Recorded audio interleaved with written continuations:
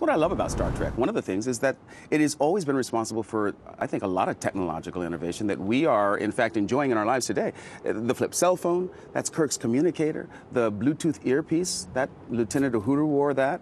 The iPad, we carried pads in the Next Generation on our version of the Enterprise. So, warp drive? Yeah, I believe that which we focus our imaginations on is what we tend to manifest in this world. And science fiction literature has been a real lens through which we could look at the future. Getting back to the iPad story, yeah. I mean, when you first saw Apple unveiling that product, knowing what you were using on set at Next Generation, what were you thinking at that time? Well, my first thought was, oh my goodness, because we were in the middle of figuring out what we were going to do with the Reading Rainbow brand in terms of bringing it into the digital realm. And when the iPad came out and its application for books was so clear that this is going to revolutionize the print industry, right? It's going to revolutionize how we consume books.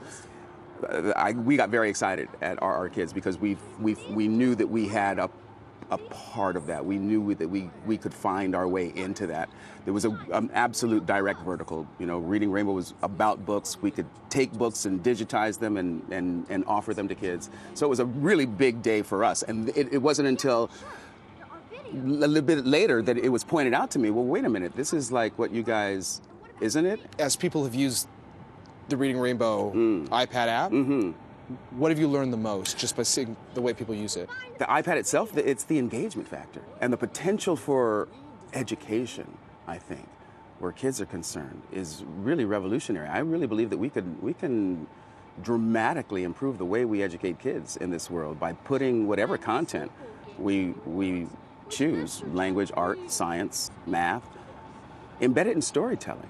I've got to ask you about Geordi LaForge's visor on Next Generation, because everybody's talking about Google Glass before. I know you've weighed in on this. I have. What do you think about the differences between the visor and Google Glass?